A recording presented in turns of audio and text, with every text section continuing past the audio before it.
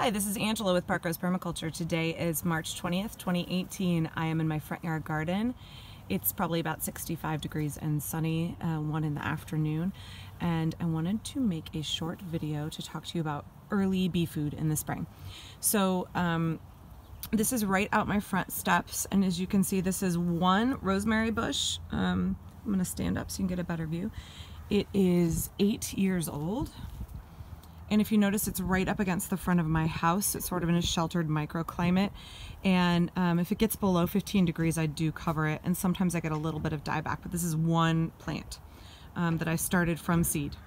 So right now you can see it's completely covered in blossoms. And one of the main reasons that I have this rosemary, aside from as a culinary herb, obviously there's way more than I could ever hope to use by myself, is that it's food for my honeybees. So this rosemary plant began blooming over a month ago, and then I'm going to pan across my front steps here. And I have a second rosemary plant, which is a later variety here, which is just beginning to bloom and starting to attract bees. So this one will be blooming now and continue to bloom for the next couple months. And I have a littler one over here.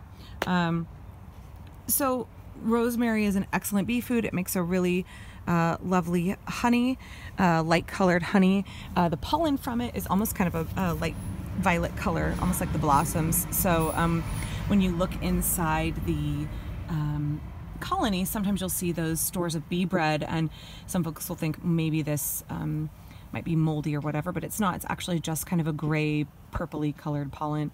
So here we can see a little bee. She's feeding right there. Some other early food I have for bees in the garden are my honeyberries, also called haskaps. They've been blooming for about a week or two. Other things are dandelions, which I obviously leave everywhere for the birds. Crocus.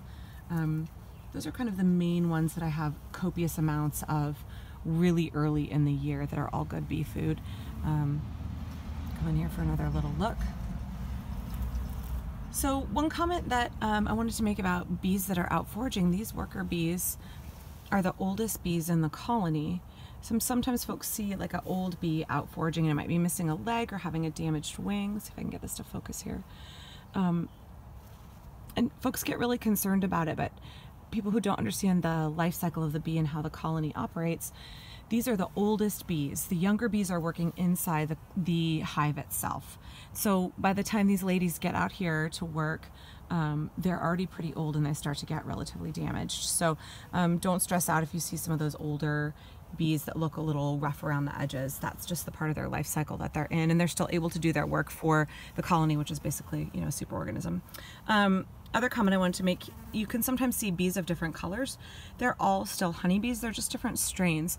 So some of the darker bees, I don't know if it will focus on this gal right here, like this one, tend to be, in our area, tend to be more of a Russian and Eastern European strains of bees. And the lighter colored bees, really blonde looking bees, are Italian strains of bees. I don't know if you can see this girl eating in here. She's a little bit lighter, but not super light. I'm not seeing any really light ones. So in our area, the darker bees tend to be more aggressive, but they also tend to be hardier. In general, beekeepers like the Italian strains of bees because they're more docile, but they can be prone to more problems. And all of my bees that I've had have been swarms that I've caught. So they're from a hive that has been strong enough to reproduce itself and throw off a new colony. So I'm not buying particular strains from a breeder, and I haven't had to requeen any of my colonies. So anyway, that's just a little look. If you're considering planting something in your garden that's aesthetically pleasing and is also really good early food for your honeybees, I highly recommend a rosemary. And again, in our area, sheltered microclimate, and when they're really little, consider covering them if it gets below 20 degrees or so. Definitely if it's below 15, or you're going to get dieback. And this again is one plant that I've had going, and I actually harvest a lot off of this throughout the year.